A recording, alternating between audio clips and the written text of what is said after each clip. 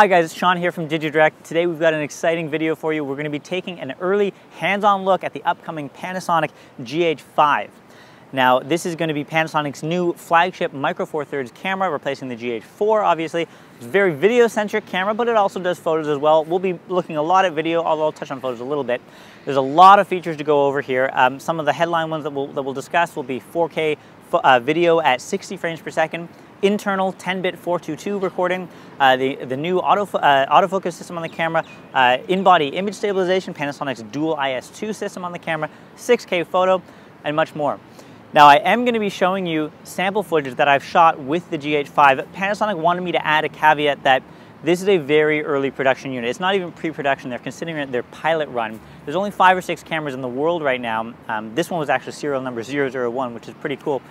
But the image quality here is not necessarily representative of what the final production will be. So don't get too hung up on pixel peeping and so on in terms of image quality. Use it as a guide as to what you can shoot with it, but the final image quality may be a bit different from what we see here. But with all that being said, let's dive into it. We're going to start by taking a look at the physical body. So the body does look similar to the GH4 and so on, but it's actually not exactly the same. It's about the same height and width, but it is noticeably a bit deeper. There's a bit more heft to it, it's a bit chunkier, a bit of a bigger grip and a kind of a cavity for your fingers on the edge of the grip there.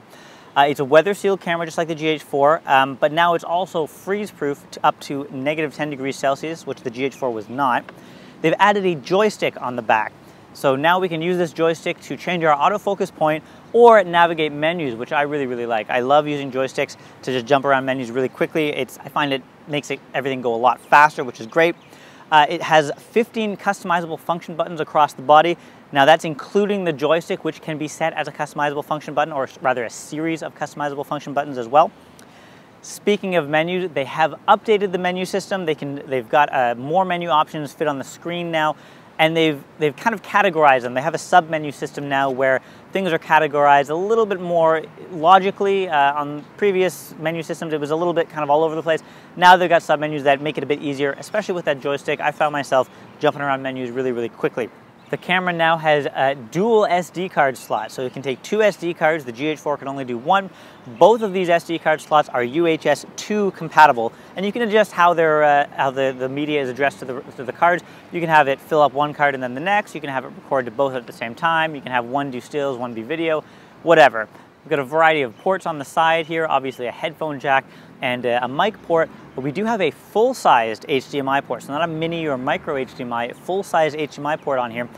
And one thing to note, when the camera is outputting HDMI to an external device, it can also at the same time record internally as well. So you can do both of those at the same time, which is cool. There's a new shutter, which is rated for 200,000 shots, and they have a new shutter mechanism, which is designed to reduce shutter shock. Now they had a mechanism like this on the G85, which was recent. This is actually a slightly different mechanism again on the GH5. We've got a nice large viewfinder here at the top. This is a very big viewfinder, very high resolution. It's 3.6 million dots, so very sharp, very high resolution. It looks really good when using it. The LCD screen has also been improved. It's brighter now, and it's actually physically larger. It's 3.2 inches as opposed to 3 inches on the GH4. It's 1.6 million dots on that screen there. It does have the same battery as the GH4, which is nice because if you're upgrading, you can keep your batteries. I wasn't really able to put battery life through a huge test, but I shot with the GH5 for about half a day on a single battery, and it was still plenty of charge left. So I'm optimistic that the battery life will be as good as it is on the GH4. In addition to Wi-Fi, the camera body also now has Bluetooth. So you can connect to your phone via Bluetooth. It's a bit easier and faster than using Wi-Fi. You don't have to set up your phone every time via Wi-Fi. It's just kind of always connected if you want to transfer photos and do remote operation of the camera from your phone. There's a new 20.3 megapixel sensor on the GH5. That's an increase from the 16 megapixel sensor on the GH4. The GH5 has no low pass filter or anti-aliasing filter on it either. Now, it does also have a faster sensor readout than the GH4, about 1.66 times faster, so Panasonic told me. What this means is it will decrease the amount of rolling shutter. Now there definitely is still rolling shutter, you can see that in my test here, but it's actually quite good. They also have some built-in rolling shutter reduction built into the camera as well. Pretty good for rolling shutter. It's not a global shutter, but not bad. And now 4K video now takes a full readout from the sensor, as opposed to on the GH4, which took a smaller sampling of the sensor, which meant you got a bit of a crop factor when you were recording in 4K versus 1080, for example. We don't have that now on the GH5. We don't have that crop factor because it's taking that full sensor readout. So that's going to allow you to maximize the use of your wide angle lenses. You're not going to have that additional crop factor, which is really nice. I think a lot of people are going to be into that. Panasonic also claims that this full sensor readout will improve low light performance. That wasn't something I was really able to test with my time with the camera. It was daytime stuff, but that's what they've told me. Now we'll touch on video in just a minute here. I know everyone wants to hear about that, but first I'll just touch about the autofocus system briefly.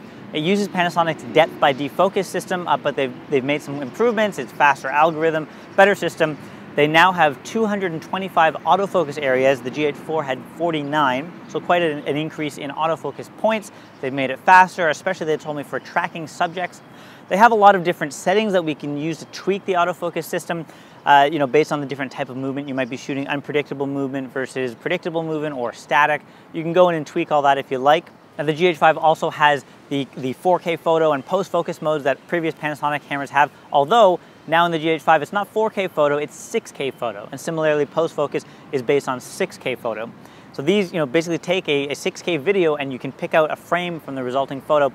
What this means is since it's 6K, the photo now that you can pull from there is 18 megapixels rather than 8 megapixels, which was from 4K photo. So a much higher resolution for these modes here. Basically 18 megapixels now means it's almost as high resolution as if you just took a regular photo, not in one of these modes. It's obviously still JPEGs, not RAW, but much higher resolution for these type of photo modes. Now at the beginning there I mentioned image stabilization. The GH5 has Panasonic's dual IS2 image stabilization system that we recently saw on the G85, for example. So this is a system that combines in-body image stabilization and image stabilization on the lens, puts them together and gives you basically a better image stabilization system.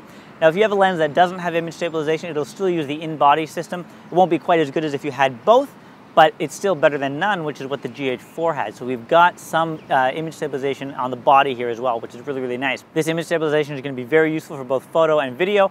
For photos, it lets you shoot at a lower shutter speed. You can see this shot here. I was shot at half a second. You can, obviously the blur from the people moving, but the static parts in the background are nice and sharp. So very good for shooting low light conditions because you can use a lower shutter speed.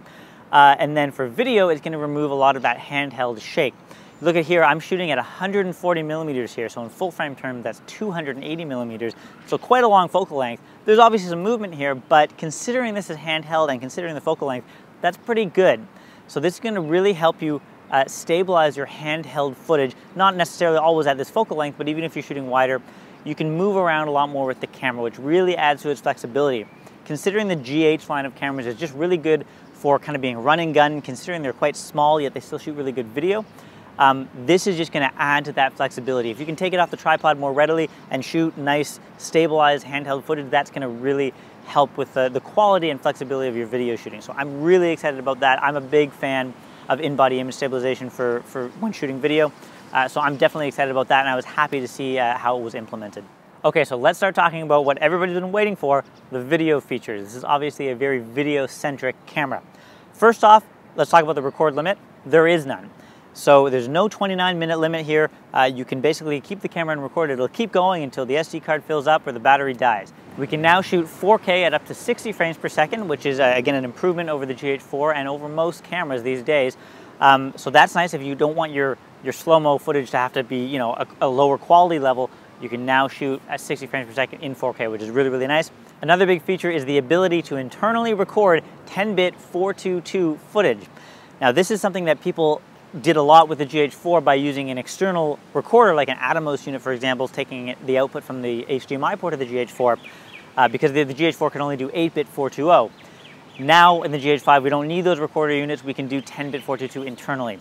Now it's a bit of a technical term. If you're not familiar with what that means, it's talking about its color resolution. So if you're doing anything that's going to do a lot of heavy color grading, for example, or green screening, having that extra information is going to definitely help you in the same way that shooting in 4K gives you more flexibility because you're capturing more data. You can do more with the footage than just shooting 1080. Even if you're eventually only delivering in 1080, shooting in 4K gives you that extra flexibility.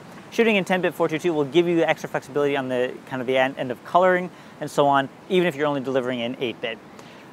If you're just using the camera casually for home videos and so on, don't worry too much about this, but if you're doing a lot of color grading and heavy post work, this is really, really good.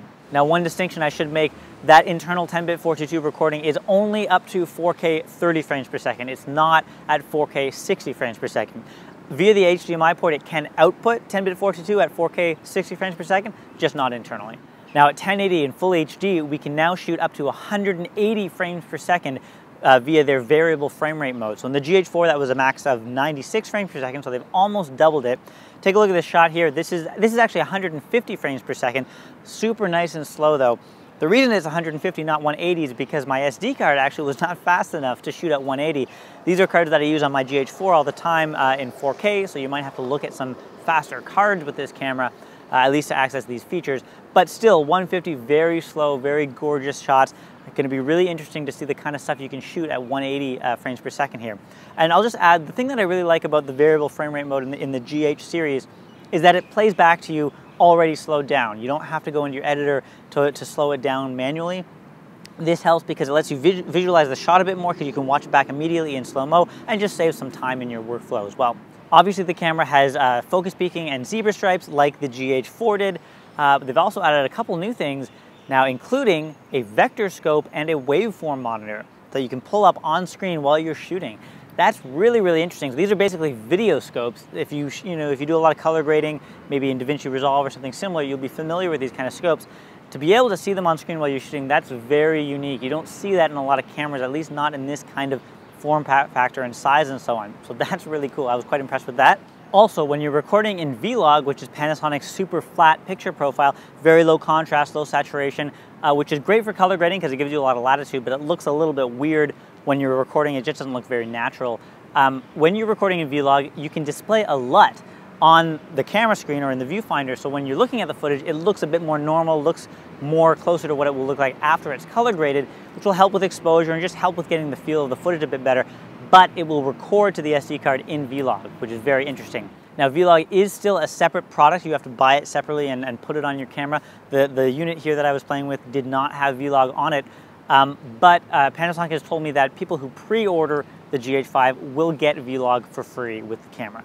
The GH5 also has a Rec 709-like picture profile. So Rec 709 is a standard that a lot of broadcast type cameras commonly shoot in. This picture profile on the GH5 means it's going to be a bit easier to integrate footage from the GH5 with those types of cameras. The GH5 also has the ability to program automatic focus pulls. So you can go in and set up to 3 different focus points and then set delay and timing and so on. And then when you start recording, it'll rack focus between those points based on the settings that you've set there. Now, this is a little bit better than just doing touch focus, for example, because sometimes with touch focus, a camera can hunt for focus a little bit. Because you've pre-programmed these focus points, it's just going to go directly between the different points without hunting at all. So it'll be nice, smooth, accurate focus transitions.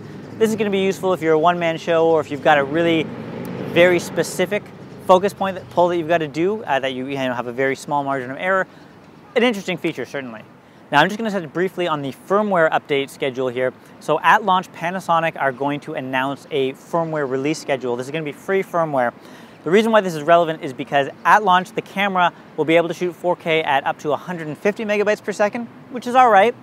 But after a free firmware update later in the year, that'll be increased to 400 megabytes per second, or a max of 400 megabytes per second. The reason that Panasonic are doing it this way is because they say there currently aren't SD cards that are capable of recording that much data. There's a new SD card spec due out later in the year. They're going to time that release with when those SD cards come out so that people can actually shoot and have the SD cards be capable of maintaining that kind of speed. Other things we'll see in firmware updates down the road is an anamorphic high-res video mode and a profile that will be suited for HDR 4K TV, so a higher dynamic range type broadcast screen. Now Panasonic is going to be releasing a new audio interface unit with the GH5 as well, similar to the YAGH interface unit that came out with the GH4. Now that interface unit with the GH4 was a little clunky, it needed its own power, it was pretty big and bulky. They've tried to improve on that here. It's going to be called the XLR1. It's going to sit on top of the camera on the hot shoe mount. It will be powered by the camera, so it won't need an external power point. It doesn't have any cables because it's going to connect via the hot shoe point there. It's going to have 2 XLR jacks with independent levels, gain control, phantom power, all that kind of stuff. And it will record the audio to the SD card in the camera. It's also going to have a shoe mount on top, so you can still mount an external mic or a light or whatever you like on top of it. Now finally, the GH5 is going to be released in 2 different kits. The first one will be with a new 12 to 60 millimeter f2.8 to f4 a Leica series lens, so one of their kind of premium build lenses, weather sealed and so on. It gives you a bit of extra range. That's a 12 to 60 millimeter on micro four thirds. It's a pretty long range, 24 to 120 millimeter equivalent on full frame, at the expense of not being a constant aperture. Or it's going to have a kit with the 12 to 35 2.8 lens. Now that's actually going to be different than the existing 12 to 35 2.8. I've been told that overall it would be similar. It's going to have a cosmetic upgrade. The main difference between those two lenses, the older version and the newer version, is that the new one will be compatible with the dual IS2 system that's on the GH5. The current 12 to 35 mil is only compatible with dual IS1 due to a hardware limitation. So you'll have better image stabilization on the GH5 with the newer lens. So that's been a lot of info and specs to throw at you. I hope you can wrap your head around all that. What is certainly clear though is that the GH5 is definitely going to be the most fully featured camera in terms of video functionality, at least in this kind of form factor and size and so on, which is definitely something that I expected. But really the amount of video-centric features they put in here is really impressive. Although it's not obviously all video, they've got improved autofocus, 6K photo modes and so on. But I think people right now are most interested in the video. It certainly impressed me. I would love to get a bit more hands-on time with it. I'm already a fan of the GH system. I shoot all these videos with it, my GH4. It's the camera, it's my main camera that I use for my personal projects and so on as well. So I really like the system. It looks like they've got some really good improvements. Hopefully I'll be able to bring you some more information in between now and April when the camera is actually out. So stay tuned for that. But in the meantime, you can order the GH5 on our website at www.digidirect.com.au. As I mentioned earlier, pre-orders of the GH5 will get Vlog for free. It's about a $99 product separately. You can also pre-order in one of our stores. We've got stores in the Sydney CBD, Bondi Junction, Miranda, Chatswood, the Melbourne and Brisbane CBDs, and a new one in Cannington, Western Australia, which is just outside of Perth. Thanks guys, take care.